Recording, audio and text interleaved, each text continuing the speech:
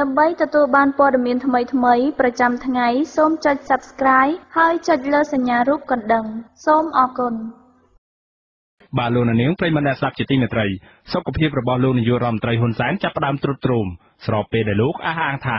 លោកអាចកាន់អំណាចបានរហូតដល់ទៅ30ឆ្នាំទៀតឯណោះសញ្ញាណថ្មីមួយនៃភាពប្រែប្រួលសុខភាពនេះបង្ហាញឲ្យឃើញនៅក្នុងជំនួបជាមួយនាយករដ្ឋមន្ត្រីបង់ក្លាដេសដែលលោកហ៊ុនសែនទុនជើងស្ទើរទប់ជំហរលេងនឹង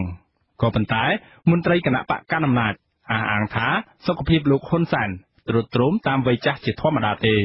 បាទពីរដ្ឋធានី Washington លោកមួងណារ៉េតរាយការណ៍ព័ត៌មាននេះលោកនាយករដ្ឋមន្ត្រីហ៊ុនសែនដើរទុនជើងប៊ីដួល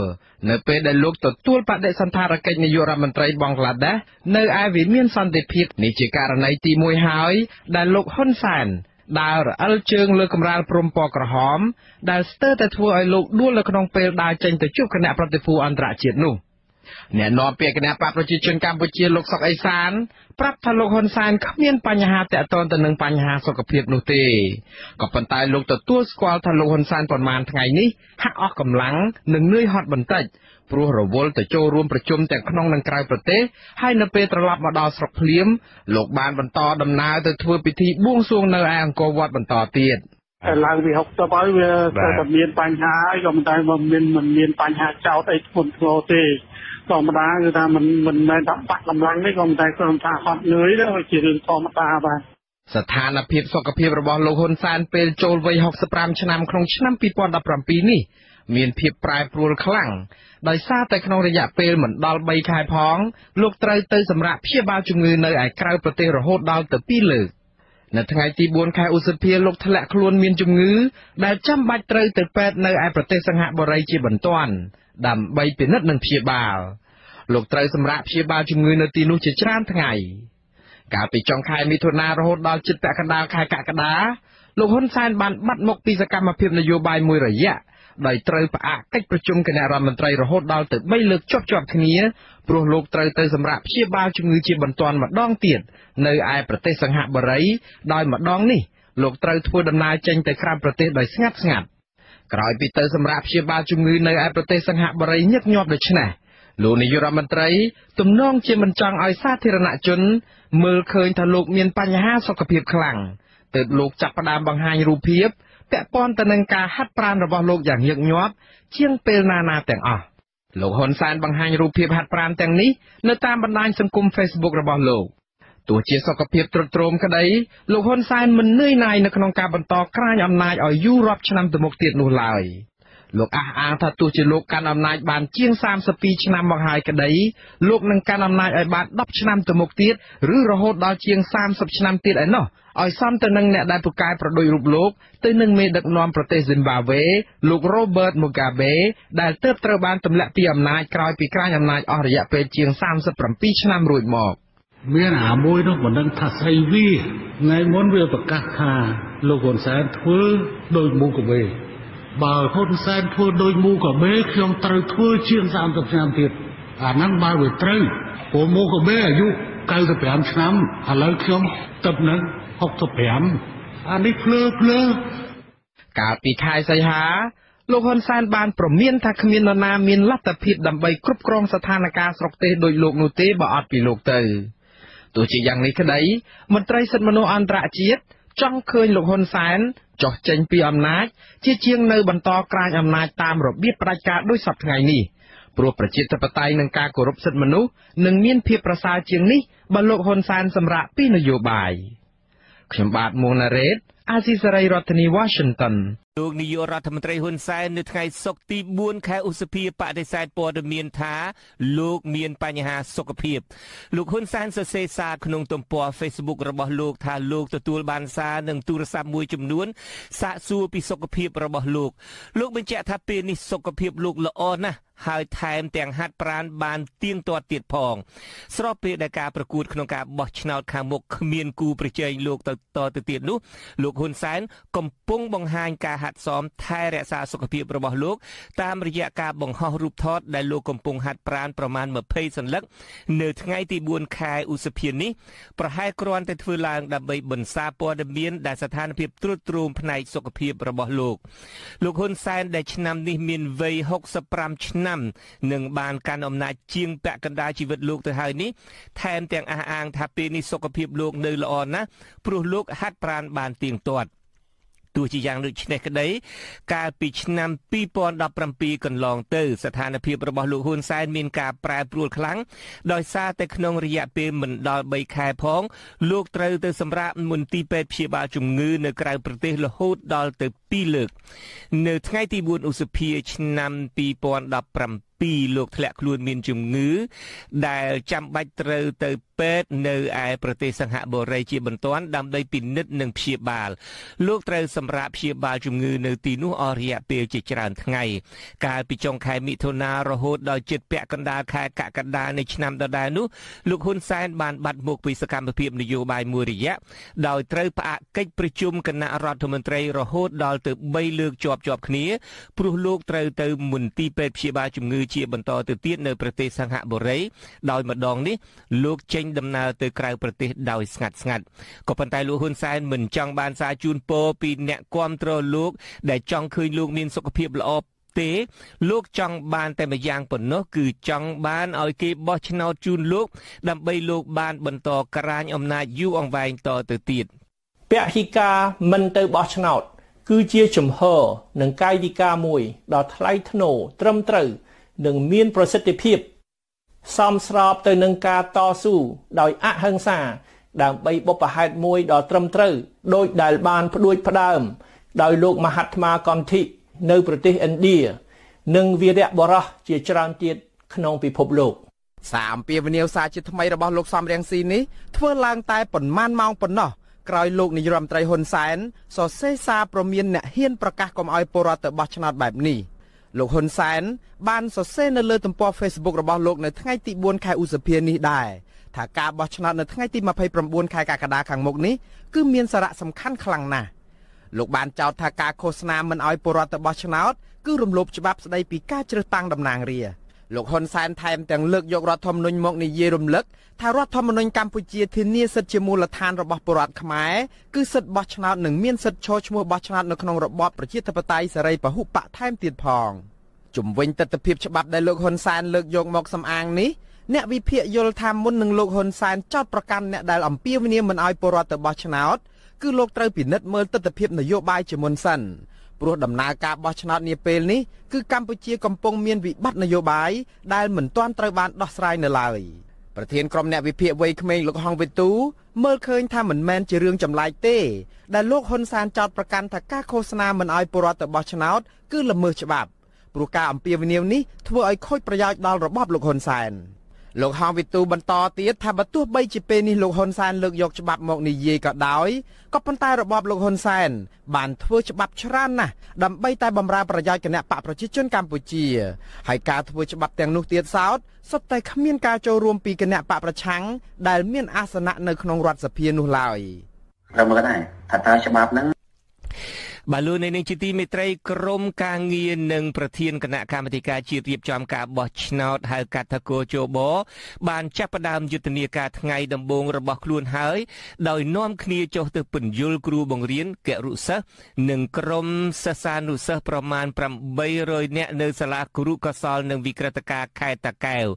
គរុសិស្សនិងគ្រូបង្រៀនដែលចូលស្ដាប់ការបង្រៀននោះឲ្យដឹងថាក្រៅពីការពន្យល់អំពីនីតិវិធីបោះឆ្នោតប្រធានគោជបបានបកស្រាយពីអវត្តមានរបស់បកប្រឆាំងក្នុងការចូលរួមបោះឆ្នោតនិងបានចែកឯកសារស្ទង់មតិរបស់អ្នកចូលរួមសូមអញ្ជើញលោកនាងស្ដាប់សេចក្តីរាយការណ៍អំពីរឿងនេះពីរដ្ឋធានី Washington របស់លោកសនច័ន្ទរដ្ឋាគ្រូបង្រៀននៅខេត្តតាកែវម្នាក់ឲ្យដឹងថាលោកសឹកមិនហុកប្រធានគោជបមកពីគណៈបកកណ្ដាលអំណាចបានព្យាយាមបកស្រាយការពីដំណើរការបោះឆ្នោតដែលគ្មានវត្តមានគណៈបកប្រឆាំងនិងប្រតិកម្មចំពោះការអំពាវនាវរបស់លោកសំរងស៊ី ប្រធានចលនាសង្គ្រោះជាតិដែលមិនឲ្យពលរដ្ឋទៅបោះឆ្នោតអាដាមស៊ីនមិនហងគាត់រៀបចំគម្រោងមកគាត់ 8,000 នាក់ប៉ុន្តែបើតាមមើលទៅក្នុងការចូលរួមនោះអត់គ្រប់ទេបើឲ្យក្រៅពីហ្នឹងមានគ្រូក៏ចូលរួមខ្លះទាំងដាក់រដូវទៅគាត់និយាយថាគាត់ជឿមកស្ដាប់ឲ្យបានច្រើនព្រោះខ្ជិលមកកិច្ចការអស់នេះមិនការចាំបាច់សម្រាប់គាត់គាត់ស្ដាប់ល្មមគាត់ចេញអស់ទៅចុងមតិមានសំណួរដែរប៉ុន្តែសំណួរអស់លោកទាំងអស់គាត់មកទៅហ៊ានសួរក៏សួរតាមធម្មតាក៏សួរតើការបោះឆ្នោតបើគណៈបព្វប្រឆាំងអាចយកបានការអត់ដែលឲ្យគេថាទោះបីអគណៈបព្វប្រឆាំងក៏នៅតែបោះបានជាធម្មតាអញ្ចឹងព្រោះមានគណៈបព្វច្រើនណាស់ដែលចូលរួមការបោះឆ្នោតគឺមិនហុកគណៈបកស្រាយជូនប៉ុណ្ណឹងការចុះទៅបញ្យល់ពលរដ្ឋម្ចាស់ឆ្នោតដែលផ្ទាល់ពីប្រធានកោចបនេះធ្វើឡើងក្រោយពេលដែលលោកសំរងស៊ីបានទទូចឲ្យអ្នកគាំទ្រគណៈបកសង្គ្រោះជាតិនិងប្រជាពលរដ្ឋទូទៅចែកចាយខិត្តប័ណ្ណអំពីវិនិយោគឲ្យអ្នកបោះឆ្នោតគុំទៅបោះឆ្នោតនៅថ្ងៃទី29 ខែកក្កដាខាងមុខនេះដោយលោកសំរងស៊ីហៅការរៀបចំការបោះឆ្នោតដោយគ្មានវត្តមានគណៈបកប្រឆាំងថាជាការបោះឆ្នោតលេងសើចធ្វើឡើងដើម្បីបង្ក្រប់កិច្ចតាមការចង់បានរបស់លោកនាយករដ្ឋមន្ត្រីហ៊ុនសែនសារព័ត៌មានក្នុងស្រុកបានដកស្រង់សម្ដីអ្នកនាំពាក្យកោចបលោកហងពធាបញ្ជាក់ថាកោចបនឹងធ្វើយុទ្ធនាការពន្យល់អ្នកបោះឆ្នោតទូទាំងប្រទេសដែលផ្ដើមដំបូងចេញពីខេត្តតាកែវទោះបីជាបែបនេះក្តីសង្គមស៊ីវិលខ្លំមើលការបោះឆ្នោតនិងសមាគមគ្រូបង្រៀនឯករាជ្យខេត្តតាកែវមើលឃើញថាយុទ្ធនាការនេះនឹងមិនមានប្រសិទ្ធភាពអាចបង្វែរឆន្ទៈរបស់អ្នកបោះឆ្នោតឲ្យងាកមកចាប់អារម្មណ៍នឹងការបោះឆ្នោតដែលគ្មានវត្តមានគណៈបកប្រឆាំងនោះទេពួកគេយល់ថាប្រសិនបើរបបក្រុងភ្នំពេញព្រមបន្ទន់អេរយាប័តអនុញ្ញាតឲ្យមានវត្តមានគណៈបកប្រឆាំងនៅក្នុងការប្រគល់ប្រជែងការបោះឆ្នោតនិងយល់ព្រមឲ្យមានសង្គមស៊ីវិលប្រព័ន្ធផ្សព្វផ្សាយឯករាជ្យចូលរួមនៅក្នុងដំណើរការបោះឆ្នោតដែរទើបជាការប្រសើរនៅក្នុងការទាក់ទាញប្រជាពលរដ្ឋឲ្យទៅបោះឆ្នោតប្រធានសមាគមគ្រូបង្រៀនឯករាជ្យខេត្តតាកែវលោកនីច័ន្ទរាវុធសង្កេតឃើញថាទោះបីជាកោចបបានខិតខំពន្យល់គ្រូបង្រៀនសិស្សសានុសិស្សមួយចំនួននៅខេត្តតាកែវប៉ុន្តែនៅតែគ្មានប្រសិទ្ធភាពនោះទេព្រោះពួកគេមួយចំនួនបានសម្រេចចិត្តរួចហើយថានឹងមិនទៅបោះឆ្នោតជាដាច់ខាតទោះបីគាត់ខំពន្យល់យ៉ាងណាក៏លោកគ្រូអ្នកគ្រូយល់ដែរហើយសិស្សនុសិស្សទៀតក៏ពួកគាត់យល់ដែរព្រោះប្រព័ន្ធផ្សព្វផ្សាយឯករាជ្យនៅស្រុកខ្មែរទោះបីថាបិទមែនប៉ុន្តែពួកគាត់តាមដានព័ត៌មានតាមព័ត៌មានសង្គមហ្នឹងក៏គាត់យល់បានច្រើនដែរតែខ្ញុំគិតថាការចុះបញ្យល់បែបនេះរបស់កោជបពីមុនអត់មានតាមកម្រិតខ្ញុំថាហាក់ដូចជាភ័យពេកក្រោយពីការរំលាយគណៈបកសង្គ្រោះជាតិមកនិយាយរួមគណៈបកកណ្ដាលអំណាចក៏មានការព្រួយបារម្ភក៏ភ័យហើយរហូតដល់កោជបក៏ភ័យអញ្ចឹងមានន័យថាទាំងអស់ទាំងពីរហ្នឹងស្ថាប័នទាំងពីរហ្នឹងមានន័យថាភ័យទាំងអស់ភ័យខ្លាចពលរដ្ឋគាត់មិនយល់គាត់អីចឹងទៅណាហើយវាដូចជាអត់មានប្រសិទ្ធភាពអីទេមន្ត្រីជាន់ខ្ពស់អង្គការ Conference លោកកនសវណ្ណយល់ថាយុទ្ធនាការពន្យល់អ្នកបោះឆ្នោតនៅតាមមូលដ្ឋាននេះទោះជាប្រធានកោចបចេញមកដោយផ្ទាល់ទៅពន្យល់ពលរដ្ឋម្ចាស់ឆ្នោតយ៉ាងណាក៏មិនអាចធ្វើឲ្យពលរដ្ឋផ្លាស់ប្ដូរចិត្តបានដែរយល់ឃើញថាវាល្អហើយសម្រាប់លោកក្នុងការចូលរួមបង្ហាញអំពីការបោះឆ្នោតក៏ប៉ុន្តែมันអាចការចុះរបស់លោកសម្រាប់តាក់ទាញប្រជាពលរដ្ឋឲ្យសម្រេចចិត្តថាយ៉ាងណាគឺมันអាចបានទេវាគ្រាន់តែជាការបង្ហាញទេណាអញ្ចឹងការសម្រេចចិត្តការគិតគឺស្ថិតនៅលើប្រជាពលរដ្ឋដដែលបាទអ្នកខ្លំមើលការបោះឆ្នោតមើលឃើញថាដើម្បីអាចតាក់ទាញប្រជាពលរដ្ឋឲ្យចូលរួមការបោះឆ្នោតបានច្រើនកោចបតែម្នាក់ឯងមិនអាចធ្វើទៅរួចនោះទេលុះត្រាណាតែមានការចូលរួមពីគ្រប់ភាគីពាក់ព័ន្ធបន្ថែមទៀតដូចជាគណៈបកនយោបាយសង្គមស៊ីវិលប្រព័ន្ធផ្សព្វផ្សាយនិងភាគីពាក់ព័ន្ធជាច្រើនទៀតខ្ញុំសនច័ន្ទរដ្ឋាអាស៊ីសេរីរាយការណ៍ពីរដ្ឋធានី Washington បាទលោកនាងជាទីមេត្រីថ្ងៃនេះគឺជាថ្ងៃទី5នៃការចុះបញ្ជីគណៈបកនយោបាយនិងបេក្ខជនដើម្បីចូលរួមប្រកួតប្រជែងក្នុងការបោះឆ្នោតដ៏ចម្រូងចម្រាសមួយដែលគេគ្រោងនឹងប្រព្រឹត្តទៅនៅចុងខែកក្កដាខាងមុខនេះគិតមកដល់ថ្ងៃទី4ខែឧសភានេះមានគណៈបក3ហើយដែលបានទៅចុះឈ្មោះនៅកោជបគឺគណៈបកដែលខាងចុងមានឈ្មោះស្រដៀងគ្នាគឺកម្ពុជាគណៈបកទាំង3នោះគឺគណៈបកប្រជាជនកម្ពុជាគណៈបកយុវជនកម្ពុជានិងគណៈបកសញ្ជាតិកម្ពុជាបើតាមសេចក្តីប្រកាសព័ត៌មានរបស់កោជបមានគណៈបកជាង10ទៀតដែលបានទៅសុំទម្រង់បែបបទសម្រាប់បំពេញចុះឈ្មោះចូលរួមការបោះឆ្នោតដែលគេហៅថាទម្រង់ត1008ក្នុងនោះមានដូចជាគណៈបកហ៊ុនស៊ិនពេជ្រគណៈបកសម្ព័ន្ធដើម្បីប្រជាធិបតេយ្យ LDP និងគណៈបកប្រជាធិបតេយ្យមូលដ្ឋាន GDP ជាដើមគណៈបកសង្គ្រោះជាតិដែលលោកហ៊ុនសែនបានរំលាយច ចោលនោះក៏កំពុងតែរិះរកគ្រប់វិធីដើម្បីឲ្យខ្លួនមានសុពលភាពឡើងវិញដើម្បីអាចចូលរួមបោះឆ្នោតដែរទន្ទឹមនឹងនេះមន្ត្រីមួយចំនួននៃគណៈបកសង្គ្រោះជាតិក៏អំពាវនាវឲ្យគណៈបកនយោបាយដទៃទៀតរួមទាំងពលរដ្ឋផងថាកុំឲ្យចូលរួមក្នុងការបោះឆ្នោតនិងទៅបោះឆ្នោតអីប្រសិនបើមិនមានវត្តមានគណៈបកសង្គ្រោះជាតិចូលរួមទេនោះជំហរពីខាងគណៈបកសង្គ្រោះជាតិថាបើចូលរួមបោះឆ្នោតដោយគ្មានគណៈបកសង្គ្រោះជាតិគឺមានន័យថាចូលទៅបង្ក្រប់កិច្ចឲ្យលោកហ៊ុនសែនសម្រាប់យកទៅអួតអាងថាការបោះឆ្នោតនៅខែកក្កដាជាការបោះឆ្នោតដោយសេរីនិងពហុបកចុះតើគណៈបកដែលបានចុះឈ្មោះហើយឬក៏នឹងមានគោលបំណងទៅចុះឈ្មោះដើម្បីចូលរួមការបោះឆ្នោតមានជំហរយ៉ាងណាដែរបាទនៅក្នុងនីតិវេទិកាអ្នកស្ដាប់វិទ្យុអាស៊ីសេរីនារាត្រីថ្ងៃសុក្រនេះយើងនឹងមានការជជែកដេញដោលគ្នាមួយរវាងតំណាងគណៈបកនយោបាយ2គឺគណៈបកប្រជាធិបតេយ្យមូលដ្ឋានដែលមានលោកយ៉ងសង្គមាជីវៈក្មិននិងគណៈបកសង្គ្រោះជាតិតំណាងដោយលោកអេងឆៃអៀងដែលជាអនុប្រធានគណៈបកសូមអញ្ជើញលោកអ្នកនាងរងចាំស្ដាប់និងចូលរួមដោយមេត្រីបាទលោកនាងជាទីមេត្រីលោកសំរងស៊ីអំពាវនាវជាថ្មីថាការមិនទៅបោះឆ្នោតជាមធ្យោបាយអហិង្សានិងសមស្របដើម្បីការផ្លាស់ប្ដូររបបផ្ដាច់ការនៅកម្ពុជាស្របពេលដែលលោកហ៊ុនសែនព្រមានថាអ្នកដែលឃោសនាមិនឲ្យពលរដ្ឋទៅបោះឆ្នោតគឺកំពុងតែរំលោភបំពានច្បាប់ហើយពីរដ្ឋធានី Washington លោកមួងណារ៉េតមានសេចក្តីរាយការណ៍អំពីរឿងនេះជាថ្មីម្ដងទៀតលោកសំរងស៊ីអតីតប្រធានគណៈបកសង្គ្រោះជាតិនិងជាប្រធានចលនាសង្គ្រោះជាតិ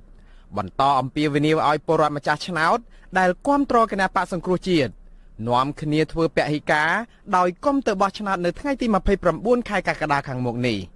លោកសំរងស៊ីថ្លែងនៅក្នុងវីដេអូឃ្លីបដែលលោកបង្ហោះតាមទំព័រ Facebook របស់លោកនៅថ្ងៃទី4ខែឧសភានេះដោយនៅតែអះអាងថាវិធីមិនទៅបោះឆ្នោតបែបនេះគឺជាជំរើសដ៏សមស្របនិងស័ក្តិសិទ្ធិបង្កើតឡើងដោយយុទ្ធធម៌ទេបើជួនកាលនៅក្នុងប្រទេសខ្មែរច្បាប់ខ្លះហ្នឹងគឺបានបង្កើតឡើងដោយឯកបកជាស្ដែងក្នុងប្រទេសខ្មែរហ្នឹងគឺមិនមានការចូលរួមពីបកប្រឆាំងផងអាហ្នឹងយើងត្រូវមើលតាមហ្នឹងទៀតលោកសំរងស៊ីចាត់ទុកគោលការណ៍ប្រជាធិបតេយ្យសេរីពហុបកត្រូវបានបំផ្លាញចោលអស់ហើយដោយសារតែការរំលាយគណៈបកសង្គ្រោះជាតិនេះតែម្ដងលោកសំរងស៊ីបន្ថែមថាការដែលមានគណៈបកនយោបាយច្រើននិងបង្កើតថ្មីជាហូរហែគឺគ្រាន់តែជាការលំអឲ្យបង្ក្រប់កិច្ចដើម្បីឲ្យរបបផ្ដាច់ការសពថ្ងៃអាចបន្តកាន់អំណាចតទៅទៀតបានតែប៉ុណ្ណោះគណៈបកដទៃទៀតដែលមកចូលរួមក្នុងការបោះឆ្នោតដោយឆ្លៀតឱកាសចង់កេងចំណេញពីអវត្តមានគណៈបកសង្គ្រោះជាតិគឺគ្រាន់តែមកលំអឆាកល្ខោនឲ្យរបបផ្ដាច់ការរៀបចំការបោះឆ្នោតคล้ายៗដើម្បីបន្តអំណាចរបស់ខ្លួនតែប៉ុណ្ណោះយើងអាចប្រៀបធៀបគណៈបកទាំងនោះទៅនឹងសត្វអំពិលអំពែកដែលចេញមកប្រងព្រាតពេលរដូវបោះឆ្នោតម្ដងភ្លឹបផ្លែតតែរលត់បាត់ទៅវិញក្រោយពីការបោះឆ្នោតនាយកប្រតិបត្តិអង្គការ Khmer លោកគុលបញ្ញាបានចេញសេចក្តីប្រកាសព័ត៌មានកាលពីពេលថ្មីនេះដោយលើកឡើងថាការបោះឆ្នោតបែបប្រជាធិបតេយ្យសេរីពហុបកគឺត្រូវតែមានគណៈបកច្រើននិងក្រុមអង្គការសង្គមស៊ីវិលឯករាជ្យក៏ប៉ុន្តែអ្វីដែលចាំបាច់បំផុតគឺត្រូវតែមានការចូលរួមពីគណៈបកប្រឆាំងដើម្បីឲ្យការប្រកួតមានលក្ខណៈស្របច្បាប់អ្នករាយការណ៍ពិសេសរបស់អង្គការសហប្រជាជាតិទទួលបន្ទុកសិទ្ធិមនុស្សប្រចាំនៅកម្ពុជាអ្នកស្រីរ៉ូណាស្មីតឯណោះវិញកាលពីថ្ងៃទី30ខែមេសាកន្លងទៅនេះក៏បានរំលឹករបបលោកហ៊ុនសែនអំពីភាពមិនត្រឹមត្រូវនៃការបោះឆ្នោតបើគ្មានការចូលរួមពីគណៈបកប្រឆាំងដ៏ធំជាងគេតែមួយគត់បែបនេះនោះដែរអ្នកស្រីរ៉ូណាស្មីតបន្ថែមថាការបោះឆ្នោតដែលអាចប្រព្រឹត្តទៅដោយសេរីត្រឹមត្រូវនឹងយុត្តិធម៌គឺទាល់តែរបបលោកហ៊ុនសែនមិនត្រឹមតែអនុញ្ញាតឲ្យមានគណៈបកសង្គ្រោះជាតិចូលរួមតែប៉ុណ្ណោះទេគឺត្រូវតែអនុញ្ញាតឲ្យប្រព័ន្ធផ្សព្វផ្សាយឯករាជ្យនិងអង្គការសង្គមស៊ីវិលមានសិទ្ធិសេរីភាពគ្រប់គ្រាន់នៅក្នុងការបំពេញការងាររបស់ខ្លួនហើយត្រូវអនុញ្ញាតឲ្យប្រជាពលរដ្ឋខ្មែរគ្រប់រូបមានសិទ្ធិជជែកដេញដោលគ្នានិងបញ្ចេញមតិពិភាក្សារឿងកិច្ចការនយោបាយដោយចំហនិងដោយសេរីខ្ញុំបាទមួងណារ៉េតអាស៊ីសេរីរដ្ឋធានី Washington បាទលោកនាងទើបតែបានស្ដាប់ព័ត៌មានប្រចាំថ្ងៃរបស់វិទ្យុអាស៊ីសេរីដែលរៀបចំជូនដោយខ្ញុំបាទជុនច័ន្ទបុតពីរដ្ឋធានី Washington សូមអញ្ជើញលោកនាងរងចាំស្ដាប់នីតិវេទិកាអ្នកស្ដាប់វិទ្យុអាស៊ីសេរីនាពេលបន្តិចទៀតនេះ ប្រធានចលនាសង្គ្រោះជាតិមេធាវីនិងក្រុមគ្រួសារលោកកឹមសុខាចាត់ទុកកម្មតឃុំខ្លួនលោកកឹមសុខារបស់តុលាការក្រុងភ្នំពេញជារឿងអយុត្តិធម៌និងជារឿងនយោបាយពួកគេទាមទារឲ្យដោះលែងលោកជាបន្ទាន់ដោយគ្មានលក្ខខណ្ឌពីរដ្ឋធានីវ៉ាស៊ីនតោនលោកហេងសកលរាយការណ៍ព័ត៌មាននេះលោកសំរងស៊ីអតីតប្រធានគណៈបកសង្គ្រោះជាតិនិងជាប្រធានចលនាសង្គ្រោះជាតិមើលឃើញថាការដែលតុលាការនៃរបបក្រុងភ្នំពេញមិនព្រមដោះលែងលោកកឹមសុខាដោយសារតែលោកនៅតែមានភាពស្មោះត្រង់ជាមួយប្រជារាស្ត្រហើយលោកមិនបានបោះបង់គណៈបកសង្គ្រោះជាតិក្នុងគោលបំណងទាមទារឲ្យមានការផ្លាស់ប្ដូររបបដោយវិជ្ជមានលោកសំរងស៊ីបានសរសេរសារតាមគណនី Facebook របស់លោកកាលពីថ្ងៃទី7ខែឧសភាម្សិលមិញថាដើម្បីជួយសង្គ្រោះលោកកឹមសុខាឲ្យទទួលបានសេរីភាពឡើងវិញប្រជាពលរដ្ឋខ្មែរមិនត្រូវទៅបោះឆ្នោតខាងមុខនេះទេព្រោះដើម្បីបង្ហាញការគាំទ្រ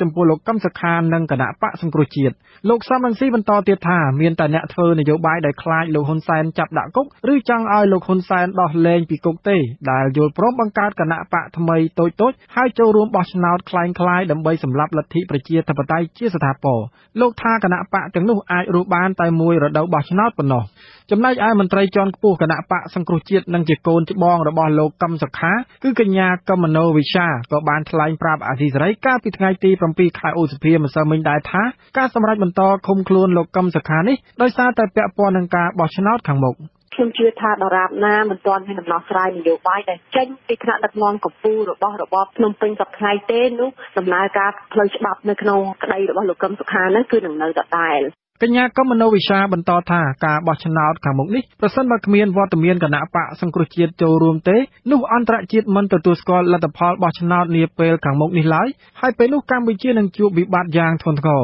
កញ្ញាក៏បានឲ្យដឹងដែរអំពីស្ថានភាពសុខភាពលោកកឹមសុខាដោយអះអាងថាបច្ចុប្បន្ននេះឪពុករបស់នាងត្រូវការគ្រូពេទ្យជំនាញដើម្បីព្យាបាលជំងឺជាបន្ទាន់គឺស្មារបស់គាត់ត្រូវការវះកាត់គាត់ត្រូវការវះកាត់តាំងពីមុនបោះឆ្នោតឃុំសង្កាត់ម្ល៉េះតែដោយសារគាត់រវល់បោះឆ្នោតឃុំសង្កាត់គាត់ពន្យាពេលវះកាត់ស្មាគាត់បោះឆ្នោតឃុំសង្កាត់ហើយគាត់រវល់ចុះពង្រឹងរចនាសម្ព័ន្ធខាងក្រោមដើម្បីត្រៀមខ្លួនសម្រាប់បោះឆ្នោត2018នេះចឹងគាត់ពន្យាការវះកាត់ស្មាគាត់ទៀតទាំងសប្តាហ៍ថ្ងៃនេះគាត់មានបញ្ហាស្មាគាត់ឈឺដែលឆ្អឹងគាត់នឹងគេត្រូវគេប្រើពាក្យថាឆាបហ្នឹង laser ហ្នឹងហើយនឹងមានចេញបញ្ជាក់បញ្ជាពីពេទ្យរបស់គាត់នៅសិង្ហបុរីតាំងពីមុនបោះឆ្នោតឃុំសង្កាត់ម្ល៉េះតុលាការកំពូលកាលពីថ្ងៃទី7ខែឧសភាម្សិលមិញបានសម្រេចបន្តឃុំខ្លួនលោកកឹមសុខាដោយតម្កល់សាលដីការបស់សាលាអូតូទុកជាបានការដដែលចៅក្រមស៊ើបសួរសាលាដំបងរាជធានីភ្នំពេញកាលពីថ្ងៃទី5ខែមីនាបានសម្រេចបន្តឃុំខ្លួនលោកកឹមសុខារយៈពេល6ខែទៀតក្រោយពីមេធាវីអះអាងថាចៅក្រមរកមិនឃើញភស្តុតាងដោយការចោទប្រកាន់កន្លងមកនោះទេក្រុមមេធាវីក៏បានប្តឹងជំទាស់ដីកាឃុំខ្លួននេះភ្លាមៗទៅសាលាអូតូប៉ុន្តែសភាស៊ើបសួរនៃសាលាអូតូរក្សាការសម្រេចរបស់តុលាការជាន់ទៀតនិងបើកផ្លូវឲ្យប្តឹងបន្តទៅតុលាការកំពូលមេធាវីការពារក្តីម្នាក់គឺអ្នកស្រីមេសុភារីឲ្យអាស៊ីសេរីដឹងថាក្នុងទិដ្ឋភាពច្បាប់លោកកឹមសុខាគួរត្រូវបានអនុញ្ញាតឲ្យនៅក្រៅឃុំដើម្បីឲ្យស្របតាមមាត្រា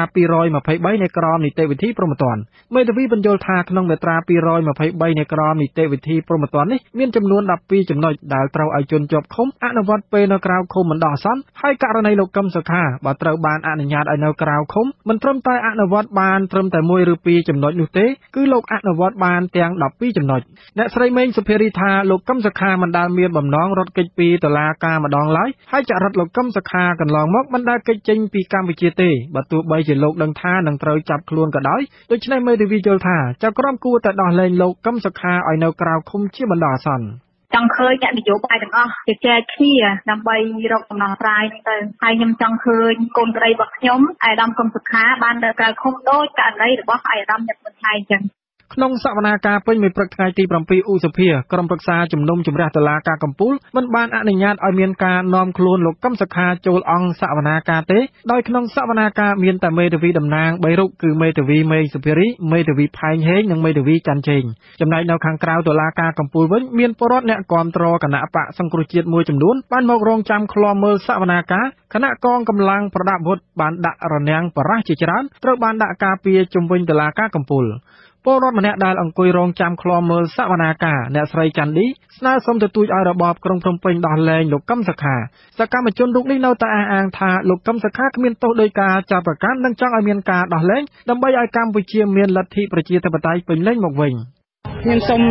ថាសូមពីលាហើយសូមអង្វរដល់រាជរដ្ឋាភិបាលសូមឲ្យដោះលែងគាត់ទៅបើសិនជាស្នេហាជាតិពិតសូមឲ្យថាមានការចរចាគ្នាដើម្បីរកដំណោះស្រាយដើម្បីឲ្យជាតិយើងបានរុងរឿងទៅមុខដើម្បីឲ្យរក្សាគេដំណើរពីដូនតាយើងឲ្យបានឲ្យកូនចៅមានសេចក្តីសុខក្តីចម្រើនចឹងទៅអនុប្រធានអង្គការឃ្លាំមើលសិទ្ធិមនុស្សអន្តរជាតិ Human Rights Watch ប្រចាំតំបន់អាស៊ីលោក Phil Robertson ធ្លាប់ចាត់ទុកការបន្តឃុំខ្លួនលោកកឹមសុខាថាជាការប្រឌិតរឿងឡើងដើម្បីបំពេញចិត្តរបបកុម្មុយនីសលោកហ៊ុនសែនដែលមិនខ្វល់ខ្វាយអំពីបញ្ហាសិទ្ធិមនុស្សនិងនីតិរដ្ឋប៉ុន្តែមេដឹកនាំរបបក្រុងភ្នំពេញតែងតែទម្លាក់កំហុសចំពោះការបន្តឃុំខ្លួនមេបកប្រឆាំងទៅឲ្យមន្ត្រីតុលាការដែលនរណាក៏ដឹងដែរថាតុលាការសពថ្ងៃស្ថិតក្រោមការបង្គាប់បញ្ជាពីរបបក្រុងភ្នំពេញ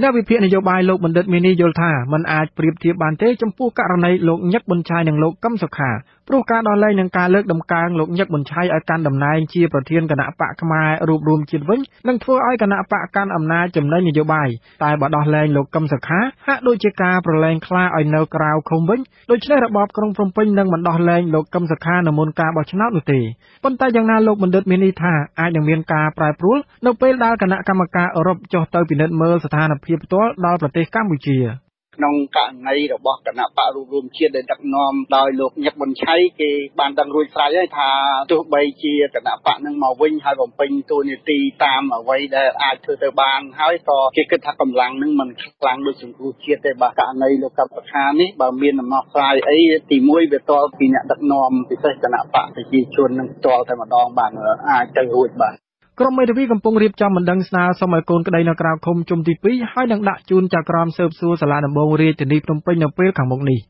ខ្ញុំហេងសកលអាស៊ីសេរី Washington លោកអ្នកនាងស្ដាប់ជាទីមេត្រីនិពន្ធនាយកនិងអ្នកសារព័ត៌មាននៃកាសែតភ្នំពេញប៉ុស្តិ៍ត្រូវបានម្ចាស់ថ្មីបញ្ឈប់ពីការងារដោយសារតែពួកគេបានចុះផ្សាយអត្ថបទមួយអំពីការលោកកាសែតភ្នំពេញប៉ុស្តិ៍កាលពីថ្ងៃទី6ខែឧសភាលោកកៃកំសុងបញ្ជាក់ថាពួកគេសុខចិត្តឈប់ពីការងារក៏មិនក្បត់វិជ្ជាជីវៈរបស់ខ្លួនឡើយ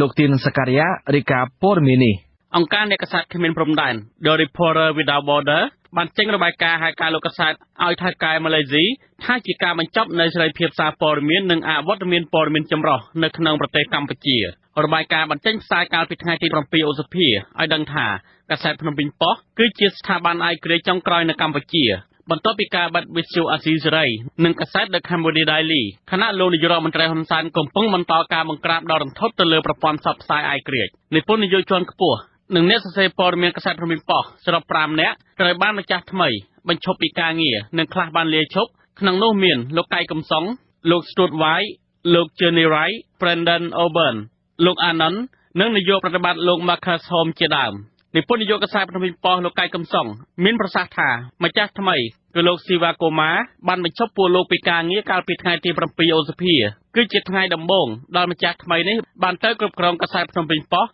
ដោយមិនបានប្រាប់ពីមូលហេតុជាក់លាក់នោះទេដោយគ្រាន់តែបញ្ជាឲ្យលោកដកអត្ថបទមួយដែលចុះផ្សាយកាលពីថ្ងៃទី6ឧសភាចេញពីបែបផ្សាយតែលោកមិនព្រមព្រោះថាមិនអាចក្បត់នឹងវិជ្ជាជីវៈជាអ្នកសារព័ត៌មានឯករាជ្យបានឡើយមែនទេមូលហេតុចម្បងដោយសារតែខ្ញុំមានទួនាទីជានិពន្ធនយោបាយហើយអញ្ចឹងរាល់ការសម្រេចចិត្តនៅលើទំព័រកាសែតគឺជាការសម្រេចចិត្តរបស់ខ្ញុំអូននៅថ្មីក៏អត់សប្បាយចិត្តជាមួយនឹងអត្ថបទមួយដែលចុះពាក់ព័ន្ធនឹងរឿងអូនថ្មីហើយនឹងរឿងការលុបអីហ្នឹងបាទខ្ញុំក៏មិនយល់ដែរខ្ញុំក៏មិនយល់ដែរគាត់ក៏អត់បានបញ្យល់ច្បាស់ថាចំណុចណាមួយដែលវាខុសកន្លែងណាដែរណាហើយគាត់ដឹងតែអត្ថបទហ្នឹងគឺ damage គឺមានន័យថាធ្វើឲ្យវាមានប៉ះពាល់ដល់តកែថ្មីហើយស្ដេចខាត់សូមឲ្យដកចេញយើងត្រូវតែរក្សាវិជ្ជាជីវៈពីព្រោះអ្នកអានរបស់យើងគាត់ត្រូវការព័ត៌មានពិតណាជាកិច្ចការដែលអ្នកកាសែតជាទូទៅនៅលើពិភពលោកគួរធ្វើណាការបញ្ឈប់បុគ្គលិកនេះនៅក្រៅពេលតែ4ថ្ងៃប៉ុណ្ណោះនៃទិវាសេរីភាពសារព័ត៌មានពិភពលោកកាលពីថ្ងៃទី3ឧសភានៅក្នុងទិវាសារព័ត៌មាននេះលោកហ៊ុនសែនក៏ចេញសារលិខិតលើកទឹកចិត្តឲ្យប្រព័ន្ធផ្សព្វផ្សាយក្លាហានហ៊ាននិយាយការពិតលោកកៃកំសុងអះអាងថាលោកបានដឹងថាទោះជាកាសែតភ្នំពេញប៉ុស្តិ៍បានលក់ឲ្យម្ចាស់ថ្មីក៏ដោយក៏ប៉ុន្តែម្ចាស់ថ្មីអាចមកគ្រប់គ្រងប្រតិបត្តិការនៅថ្ងៃទី16ឧសភាខាងមុខប៉ុន្តែលោកស៊ីវ៉ាកូម៉ាបានប្រាប់លោកថាលោកមកគ្រប់គ្រងកាសែតភ្នំពេញប៉ុស្តិ៍ចាប់ពីថ្ងៃទី7ឧសភានេះតទៅហើយលោកសង្ឃឹមថាការបញ្ឈប់ពួកគាត់នេះម្ចាស់កាសែតភ្នំពេញប៉ុស្តិ៍អាចដោះស្រាយជូនពួកគាត់តាមច្បាប់ការងារតែថ្មីបើគាត់មិនពេញចិត្តជា employee មិនពេញចិត្តទទួលឲ្យយើងធ្វើការយើងមានតែជប់គាត់សុំឲ្យគាត់អនុវត្តតាមច្បាប់ណាតាមច្បាប់ការងារតែទៅដល់ប្រអតីតភាពអត្ថបទមួយរបស់កាសែតភ្នំពេញប៉ុស្តិ៍ផ្សាយជាភាសាអង់គ្លេសដែលសរសេរដោយលោក Brendan Auburn និងលោក Anon បញ្ចុះផ្សាយកាលពីថ្ងៃទី6 ឧសភានោះមានចំណងជើងថាកាសែតភ្នំពេញប៉ុស្តិ៍បានលក់ទៅឲ្យលោកស៊ីវ៉ាកូម៉ាជាវិនិយោគិនម៉ាឡេស៊ីនិងជាអ្នកប្រតិបត្តិនៅក្នុងក្រុមហ៊ុនទំនាក់ទំនងសាធារណៈមួយដែលកាលពីមុនធ្លាប់បានធ្វើការឲ្យរបបលោកហ៊ុនសែនលោកស៊ីវ៉ាកូម៉ាដែលជានាយកប្រតិបត្តិនៃក្រុមហ៊ុន AZPR ដែលមានមូលដ្ឋាននៅប្រទេសម៉ាឡេស៊ីបាននិយាយនៅក្នុងសេចក្តីប្រកាសព័ត៌មានមួយដែលបានចែកចាយដល់បុគ្គលិកកាលពីថ្ងៃសៅរ៍ថាលោកមានបំណងរក្សាឯករាជ្យនៃការបោះពុម្ពផ្សាយរបស់កាសែតភ្នំពេញប៉ុស្តិ៍នេះដដែលទោះបីជាយ៉ាងនេះក្តីនៅក្នុងអត្ថបទនេះបានស្រង់សម្ដីលោកអេតលីហ្កាស្ពីនាយកប្រតិបត្តិសម្ព័ន្ធភាពសារព័ត៌មានអាស៊ីអាគ្នេយ៍ហៅកាត់ថាស៊ីប៉ាបាននិយាយថាលោកមានការព្រួយបារម្ភចំពោះម្ចាស់កាសែតភ្នំពេញប៉ុស្តិ៍ថ្មីនេះដែលជាប់ពាក់ព័ន្ធនឹងរដ្ឋាភិបាលម៉ាឡេស៊ីនិងកម្ពុជាលោកបន្ថែមថាម្ចាស់ថ្មីនឹងមានឥទ្ធិពលលើការនិពន្ធនិងធ្វើឲ្យប៉ះពាល់ដល់ឯករាជ្យភាពរបស់កាសែតមួយនេះពាក់ព័ន្ធនឹងភាពរំជើបរំជួលនិងភាពមន្ទិលទៅលើឯករាជ្យភាពរបស់ម្ចាស់ថ្មីនេះគេហទំព័ររបស់ក្រុមហ៊ុន AZPR បញ្ជាក់ថាលោកស៊ីវ៉ាកូម៉ាធ្លាប់ធ្វើការឲ្យលោកហ៊ុនសែនក្រុមហ៊ុនទំនាក់ទំនងសាធារណៈឬ AZPR របស់ប្រទេសម៉ាឡេស៊ីដែលមានលោកស៊ីវ៉ាកូម៉ាជាប្រធានឬ CEO និងជានាយកផ្នែកគ្រប់គ្រងផងនោះបានអនុវត្តគម្រោងមួយពាក់ព័ន្ធនឹងប្រទេសកម្ពុជានិងលោកហ៊ុនសែនក្នុងការចូលរួមកាន់តំណែងជាប្រមុខដឹកនាំរដ្ឋាភិបាលកាលពី25ឆ្នាំមុនទោះបីជាយ៉ាងនេះក្តីលោកស៊ីវ៉ាកូម៉ាដែលទើបតែទិញកាសែតភ្នំពេញប៉ុស្តិ៍នោះថ្លែងនៅក្នុងសេចក្តីប្រកាសព័ត៌មានរបស់លោកថាគេមិនត្រូវសន្និដ្ឋានអំពីទំនាក់ទំនងរបស់ក្រុមហ៊ុននេះជាមួយនឹងលោកហ៊ុនសែនដែលកើតឡើងតាំងពី25ឆ្នាំកន្លងផុតទៅហើយនោះទេក្រុមហ៊ុន AZPR នេះធ្លាប់គ្រប់គ្រងកាសែតគាំទ្ររបបលោកហ៊ុនសែនឈ្មោះថា Cambodia Time រាប់ឆ្នាំកាលពីដើមទសវត្សរ៍ឆ្នាំ90មកនិពន្ធនាយករបស់កាសែត Cambodia Time នៅពេលនោះគឺលោកកាម៉ារ៉ាល់ហ្សាម៉ាន់តាំប៊ូធ្លាប់ជាអ្នកគ្រប់គ្រងក្រុមហ៊ុន AZPR នេះមុនលោកស៊ីវ៉ាកូម៉ាមកជំនួសនៅឆ្នាំ2010លោកស៊ីវ៉ាកូម៉ាសរសេរបញ្ជាក់ថាលោកពិតជាធ្វើការជាអ្នកគ្រប់គ្រងនៅក្រុមហ៊ុន AZPR មែនប៉ុន្តែមិនមែនកាន់ការនៅឆ្នាំ2010ដោយកាសែតភ្នំពេញប៉ុស្តិ៍បានចុះផ្សាយនោះទេតែលោកបានចូលកាន់តំណែងនោះនៅឆ្នាំ2011ក្នុងឆ្នាំ2011លោកអះអាងថាកាសែត The Cambodia Time បាត់ការផ្សាយយូរហើយនិងបាត់តាំងពីឆ្នាំ97មកម្ល៉េះទោះបីជាមានការឆ្លើយបំភ្លឺបែបនេះក្តីក៏ប្រភពព័ត៌មានអន្តរជាតិជាច្រើនបានស្រង់សម្ដីរបស់អតីតបុគ្គលិកជាន់ខ្ពស់និងអ្នកសារព័ត៌មានភ្នំពេញប៉ុស្តិ៍ដោយសម្ដែងនៅក្តីព្រួយបារម្ភអំពីភាពបាត់បង់ឯករាជ្យផ្នែកនិពន្ធដោយសារតែម្ចាស់ថ្មីដែលមាននិន្នាការជាមួយរបបលោកហ៊ុនសែននោះរីឯនាយករងទទួលបន្ទុកផ្នែកកិច្ចការតំបន់អាស៊ីរបស់អង្គការឃ្លាំមើលសិទ្ធិមនុស្សអន្តរជាតិ Human Rights Watch លោក Phil Robertson ចាត់ទុកការលក់កាសែតភ្នំពេញប៉ុស្តិ៍ដែលជាសារព័ត៌មានឯករាជ្យនៅសល់ចុងក្រោយគេនៅកម្ពុជាឲ្យទៅម្ចាស់គ្រប់គ្រងថ្មីនេះគឺជាដំណើរការទៅរកការបាត់បង់សេរីភាពសារព័ត៌មាននៅកម្ពុជាអ្នកសរសេរអត្ថបទពីការលក់ដូរកាសែតភ្នំពេញប៉ុស្តិ៍ដែលជាជនបរទេសនោះគឺលោក Brendan O'Byrne និងលោក Anand បានសរសេរឆ្លើយឆ្លងនៅក្នុង Facebook របស់ពួកគេដោយលើកពីមូលហេតុ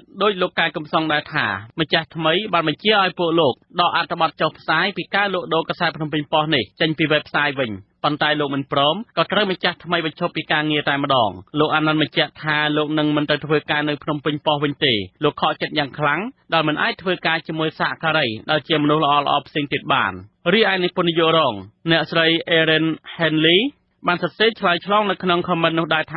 ចាប់តាំងពីពេលនេះតទៅនិពន្ធនាយកថ្មីដែលហៅខ្លួនថា Chuso Peru នឹងធ្វើជាអ្នកមើលការខុសត្រូវទូទ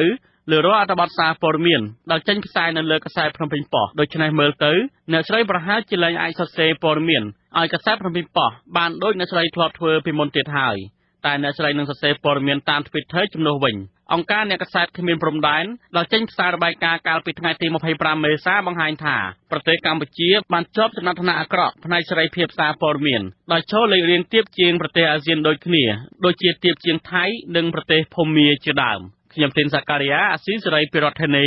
Washington មេដឹកនាំនៃរបបក្រុងភ្នំពេញលោកហ៊ុនសែនអំពាវនាវដល់អាជ្ញាធរទាំងអស់ឲ្យជួយសម្រួលទៅដល់ការធ្វើសកម្មភាពនយោបាយរបស់គណៈបកនយោបាយនីមួយៗការអំពាវនាវនេះធ្វើឡើងក្រោយពីអាជ្ញាធរក្រុងភ្នំពេញនៃរបបរបស់លោកទើបតែបានប្រកាសពីការហាមឃាត់មិនឲ្យមានការឃោសនារោគសម្លេចឆ្នោតនៅទីតាំងសំខាន់ៗក្នុងរាជធានីភ្នំពេញដែលបញ្ហានេះត្រូវបានអ្នកជំនាញកិច្ចការបោះឆ្នោតវិតម្លៃថាជាការបំបិទសិទ្ធិធ្ងន់ធ្ងរលោកវ៉ាន់ស្មីតរាយការណ៍ព័ត៌មាននេះកិច្ចការមួយចំនួនដែលមេដឹកនាំរបបក្រុងភ្នំពេញលោកហ៊ុនសែនបានដាក់បញ្ជាឲ្យអាជ្ញាធរមានសមត្ថកិច្ចគ្រប់លំដាប់ថ្នាក់ជួយសម្រួលដល់គណៈបកនយោបាយនោះមានដូចជាការចុះប្រមូលស្នាមមេដាយប្រជាពលរដ្ឋដើម្បីបង្កើតគណៈបកនយោបាយការចុះហត្ថលេខាទទួលស្គាល់បកដែលទើបបង្កើតថ្មីការសម្រួលឲ្យមានការជួបប្រជុំសកម្មជនមូលដ្ឋានការលើកស្លាកគណៈបកនិងតម្រូវការផ្សេងទៀត លោកអះអាងថានេះជាលំហូរនៃដំណើរការប្រជាធិបតេយ្យសេរីពហុបកនៅកម្ពុជាស្ថាប័នមានសមត្ថកិច្ចដែលមានការពាក់ព័ន្ធអាជ្ញាធរដែនដីគ្រប់លំដាប់ថ្នាក់តាំងពីមូលដ្ឋានរហូតមកត្រូវបង្កលក្ខណៈសម្បត្តិឲ្យបណ្ដាបកនយោបាយដែលចូលរួមបើកធ្វើការបោះឆ្នោតសម្រួលឲ្យពួកគេបានធ្វើសកម្មភាពតាមច្បាប់កំណត់នេះជាលើកទី1ហើយដែលបរិសុទ្ធខ្លាំងនៅកម្ពុជារូបនេះបានអំពាវនាវឲ្យអាជ្ញាធរដែលស្ថិតក្រោមការបង្គាប់បញ្ជារបស់លោកឲ្យបង្កលក្ខណៈងាយស្រួលដល់ការធ្វើសកម្មភាពនយោបាយរបស់គណៈបកដែលចូលរួមប្រកួតប្រជែងក្នុងការបោះឆ្នោតនាពេលខាងមុខបន្ទាប់ពីលោកបានបញ្ជាឲ្យរំលាយគណៈបកសង្គ្រោះជាតិដែលជាដៃគូប្រកួតប្រជែងដ៏ស្រួចស្រាវរបស់គណៈបកកណ្ដាលអំណាចកាលពីចុងឆ្នាំ2017កន្លងទៅប្រធានអង្គការសម្ព័ន្ធគណនេយ្យភាពសង្គមកម្ពុជាលោកសនជ័យយល់ឃើញថាការប្រកាសរបស់លោកហ៊ុនសែននេះគ្រាន់តែជាការបើកផ្លូវឲ្យក្រុមបកនយោបាយដែលពុំសូវមានសក្តានុពលនិងការគាំទ្រពីប្រជាពលរដ្ឋចូលរួមប្រកួតប្រជែងជាមួយគណៈបកប្រជាជនកម្ពុជាឲ្យបានចំនួនច្រើនតែប៉ុណ្ណោះការលើកឡើង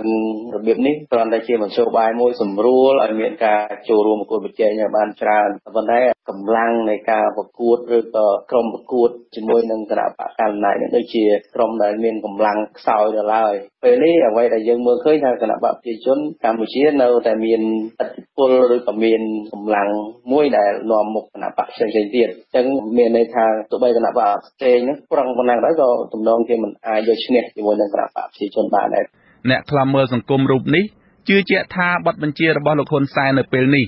ទំនងជាមិនអាចអនុវត្តបានពេញលេញនោះទេអ្វីត្បិតអាជ្ញាធរនៃរបបក្រុងភ្នំពេញជាពិសេសអាជ្ញាធរថ្នាក់ក្រោមជាតិបានធ្លាក់ខ្លួនឬញៀននឹងការតាមរំខាននិងធ្វើទុកបុកម្នេញលើសកម្មជនគណៈបកដទៃក្រៅពីបកកណ្ដាលអំណាចរួចទៅហើយគាត់ញៀនដៃគាត់ធ្លាប់ចិត្តគាត់នឹងធ្លាប់តែរារាំងរំខានដល់គេអញ្ចឹងទៅធ្វើឲ្យគាត់ធ្លាប់ខ្លួនណាអញ្ចឹងខ្ញុំនៅតែយល់ថាការលើកឡើងរបស់យុរដ្ឋមន្ត្រីទំនងជានឹងមិនអាចជ្រួតជ្រាបបានទៅដល់កូនចៅឬក៏អាជ្ញាធររដ្ឋាភិបាលនៅកម្រិតថ្នាក់ក្រោមជាតិនឹងបានជ្រាលជ្រៅទេហើយយ៉ាងទៀតការទទួលបានព័ត៌មាននឹងក៏វាអាចថាយឺតឬមួយក៏ព័ត៌មានខ្លះវាខ្វះចន្លោះអញ្ចឹងហើយបានជាមានសកម្មភាពខ្លះដែលអនុញ្ញាតឲ្យកោជបប៉ុន្តែអាជ្ញាធរមូលដ្ឋានគេថាអានឹងមិនត្រឹមត្រូវទេអញ្ចឹងទៅវាមានលក្ខណៈផ្ទុយគ្នាអញ្ចឹងណានៅមុនការប្រកាសរបស់លោកហ៊ុនសែននេះប្រហែលថ្ងៃអភិបាលក្រុងភ្នំពេញលោកខួងស្រេងទើបតែដាក់ចេញនៅបទបញ្ជា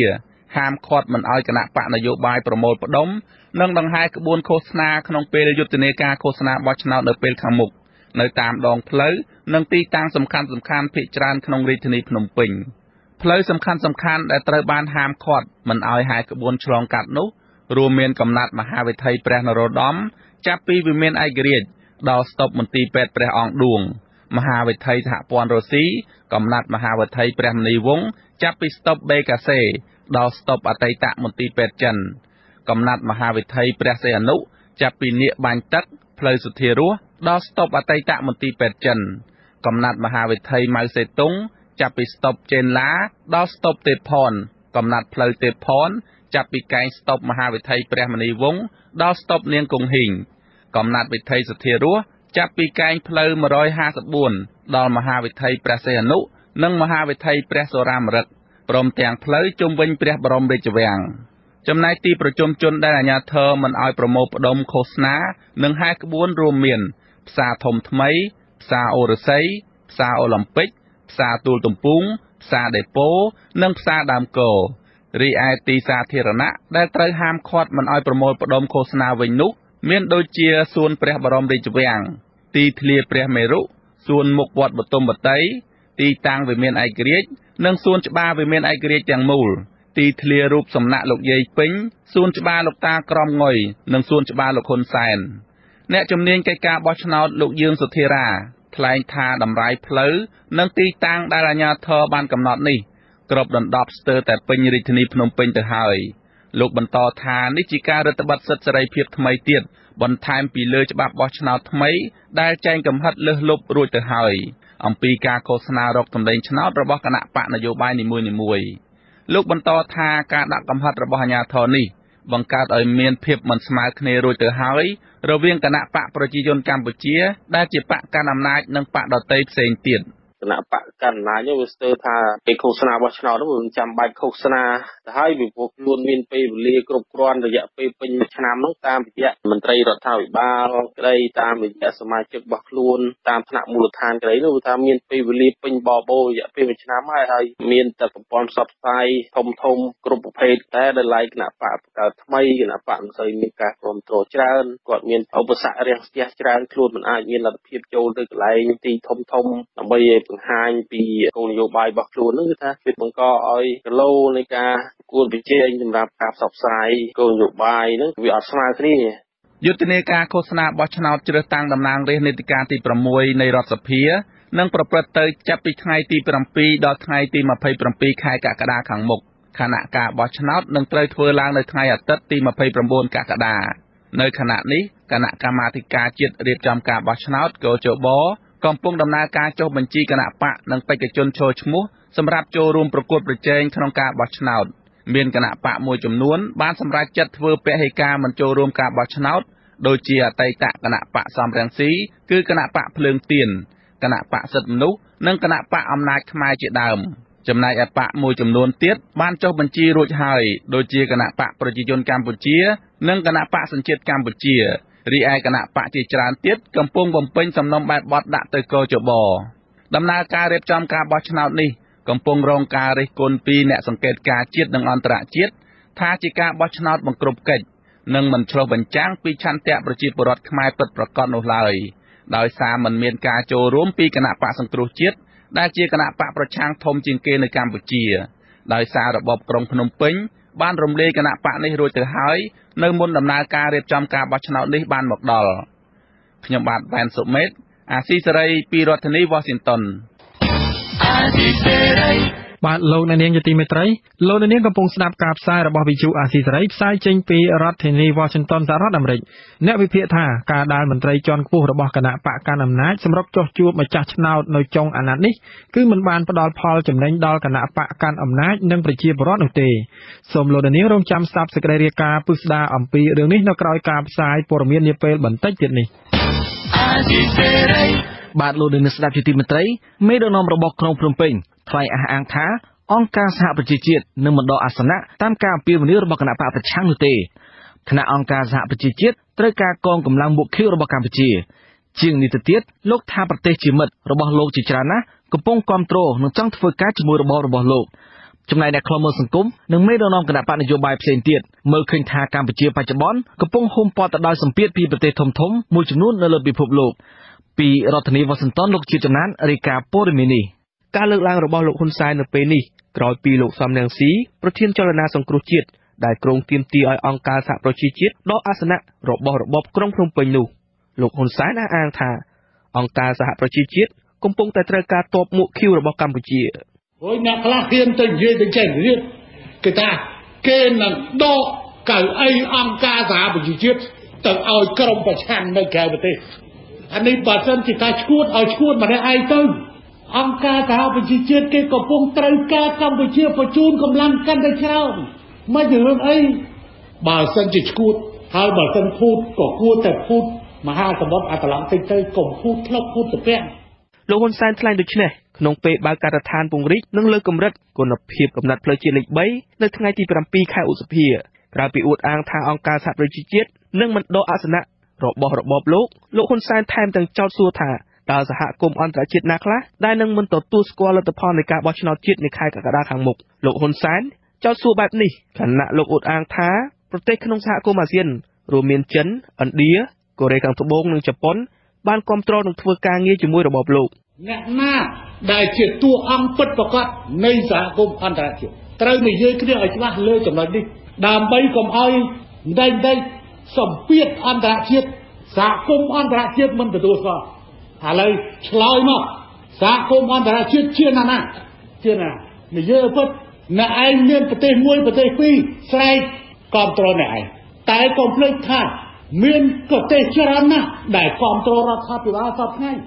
หายกว่าต่อการนี้คือกะจะมวยรัฐบาลสับไงเรียนรัฐบาลสับไงคณะปะสังกุจิตมันอาจโจรวมขนมการบอชนอตในทั้งที่มาเพย์ประมูลค่ายกระดาษขังหมกอาตัยตะประเทศคณะปะสังกุจิตนั่งเชียร์ประเทศจรณาสังกุจิตกำปงสวัสดิ์ไฟ រកអន្តរាគមន៍ពីអន្តរជាតិទន្ទឹមគ្នានោះដែរលោកសំរងស៊ីអំពាវនាវកុំឲ្យពលរដ្ឋទៅបោះឆ្នោតក្រៅពីនេះលោកសំរងស៊ីថានឹងធ្វើយុទ្ធនាការការទូតទាមទារឲ្យអង្គការសហប្រជាជាតិដកហូតអាសនៈរបស់កម្ពុជាយើងនឹងធ្វើចលនាឲ្យដកកៅអីណារដ្ឋាភិបាលណាដែលចេញមកពីការបោះឆ្នោតខ្លាំងខ្លាយកុំឲ្យមានសិទ្ធិទៅតំណាងប្រទេសកម្ពុជានៅអង្គការសហប្រជាជាតិទៀតហើយពេលនោះប្រជារាស្ត្រខ្មែរក៏យល់ច្បាស់ថាដល់ពេលវេលាហើយប្រតិកម្មរបស់លោកហ៊ុនសែននៅពេលនេះក្រោយសហគមន៍អន្តរជាតិដែលជាក្រុមប្រទេសប្រជាធិបតេយ្យចំនួន45ប្រទេសបានសម្រេចថ្កោលទោសរបបក្រុងភ្នំពេញដោយប្រមានថាពួកគេនឹងមានវិធានការបន្ទាប់ទៀតប្រសិនបើលោកហ៊ុនសែននៅតែរឹងទទឹងមិនចង់វិលរកតុចរចាដើម្បីស្ដារប្រជាធិបតេយ្យឡើងវិញនោះដូចគ្នានេះដែរសហភាពអន្តរសភា IPU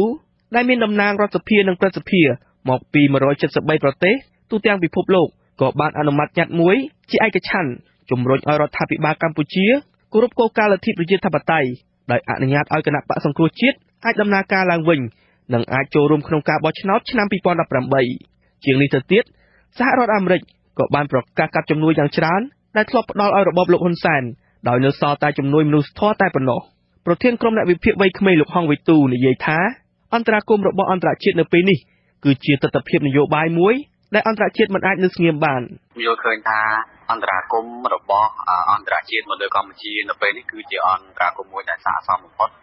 ត្បិតអីនៅក្នុងប្រទេសកម្ពុជាយើងដូចយើងឃើញស្រាប់បែរថាចំនួននយោបាយទាក់ទងទៅនឹងការរំលោភសិទ្ធិមនុស្សហើយនឹងការដើរថយក្រោយនៃលទ្ធិប្រជាធិបតេយ្យក្នុងកម្ពុជាអ្នកវិភាគសង្គមស៊ីវិលនិងបកប្រឆាំងមើលឃើញថារបបក្រុងភ្នំពេញនឹងរងទណ្ឌកម្មពីអន្តរជាតិកាន់តែធ្ងន់ធ្ងរ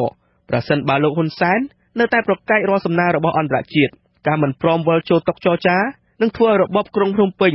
រស់នៅឯការងការថ្កោលទោសពីមជ្ឈដ្ឋានអន្តរជាតិនិងការផ្ដាច់ជំនួយពីសំណាក់អន្តរជាតិជាពិសេសការរងសម្ពាធនៃទំនាក់ទំនងពាណិជ្ជកម្មខ្ញុំបាទជាចំណានអាស៊ីសេរី Washington លោកអ្នកនាងស្ដាប់ជាទីមេត្រីក្រសួងសុខាភិបាលបានបដូរគោលជំហររបស់ខ្លួននៅក្នុងការអនុញ្ញាតឲ្យវិជ្ជបណ្ឌិតវៀតណាមធ្វើការត្រួតពិនិត្យឬព្យាបាលអ្នកជំងឺនៅកម្ពុជាក្រោយពីមានបទបញ្ជាពីលោកនាយករដ្ឋមន្ត្រីហ៊ុនសែនកាសែតខ្មែរថាមផ្សាយកាលពីថ្ងៃទី7ខែឧសភាឲ្យដឹងថានិស្សិតពេទ្យវៀតណាមមួយក្រុមបានបញ្ចប់ការសិក្សាផ្នែកវិទ្យាពេទ្យនៅសាកលវិទ្យាល័យវៀតណាមបានសរសេរត្អូញត្អែនៅក្នុងគណនី Facebook លោកហ៊ុនសែនថាក្រសួងសុខាភិបាលកម្ពុជាមិនទទួលស្គាល់សញ្ញាបត្រវិជ្ជាបណ្ឌិតរបស់ខ្លួនដែលតម្រូវពួកគេប្រឡងឡើងវិញមុននឹងបើកគ្លីនិកពិនិត្យនិងព្យាបាលជំងឺដើម្បីឲ្យស្របទៅនឹងកម្រិតស្តង់ដារពេទ្យនៅកម្ពុជាសេចក្តីប្រកាសព័ត៌មានរបស់ក្រសួងសុខាភិបាលកាលពីចុងសប្តាហ៍មុនបញ្ជាក់ថាក្រោយពីបានពិនិត្យនិងពិភាក្សាឡើងវិញព្រមទាំងមានការឯកភាពពីលោកហ៊ុនសែនក្រសួងសម្រាប់ទទួលស្គាល់សញ្ញាបត្រវិជ្ជាបណ្ឌិតដែលចេញដោយគ្រឹះស្ថានបណ្ដុះបណ្ដាលវិស័យសុខាភិបាលពីប្រទេសវៀតណាមនិស្សិតពេទ្យវៀតណាមមួយរូបលោកជេវ៉ាន់ដារ៉ាបានប្រាប់កាសែតខ្មែរថាមថាពួកគេមិនចាំបាច់ប្រឡងនៅកម្ពុជាវិញទេដោយសារតែពួកគេបានសិក្សាជំនាញទាំងនោះរួចអស់ហើយនៅក្នុងមន្ទីរពេទ្យក្នុងប្រទេសវៀតណាមរួមមានផ្នែកឱសថ clinic ជំងឺកុមារនិងរោគស្ត្រីជាដើមនិស្សិតដដែលបន្តថាក្រសួងសុខាភិបាលបានសម្រេចទទួលស្គាល់ថាការសិក្សាវិជ្ជាពេទ្យទូទៅនៅប្រទេសវៀតណាមរយៈពេល6ឆ្នាំគឺស្មើទៅនឹងការសិក្សាវិជ្ជាដូចគ្នារយៈពេល8ឆ្នាំនៅកម្ពុជាលោកអ្នកនាងស្ដាប់ជាទីមេត្រីប្រជាពលរដ្ឋនៅក្នុងភូមិចំនួន4ក្នុងឃុំកន្ទួតស្រុកជ្របុរីខេត្តក្រចេះបានបង្ខំចិត្តចាកចេញពីផ្ទះសម្បែងដោយសារតែបារម្ភពីបញ្ហាសុខភាពក្រោយពីភូមិជាង10នាក់បានស្លាប់និងជិត300នាក់ត្រូវបានបញ្ជូនទៅសង្គ្រោះបន្ទាន់ដោយសង្ស័យពុលទឹកអ្នកភូមិថាតំបន់ដែលពួកគាត់រស់នៅខ្វះទឹកស្អាតប្រើប្រាស់និងខ្វះអណ្ដូងទឹកដែលនាំឲ្យពួកគាត់បង្ខំចិត្តប្រើប្រាស់ទឹកប្រែកក្នុងភូមិនោះ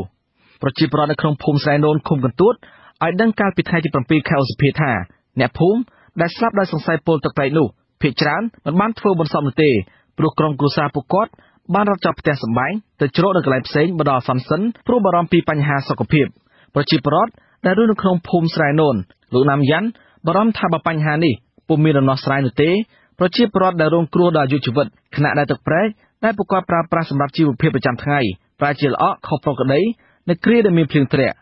លោកសង្ស័យថានៅខ្សែទឹកខាងលើអាចមានអាជីវកម្មរ៉ែបង្ហូរកាកសំណល់ចូលទឹកប្រែកទេហើយក៏មានក្រុមហ៊ុនឯកជនខ្លះប្រើប្រាស់ថ្នាំគីមីបាញ់ដំណាំបង្កឲ្យទឹកប្រែប្រួលខុសប្រក្រតី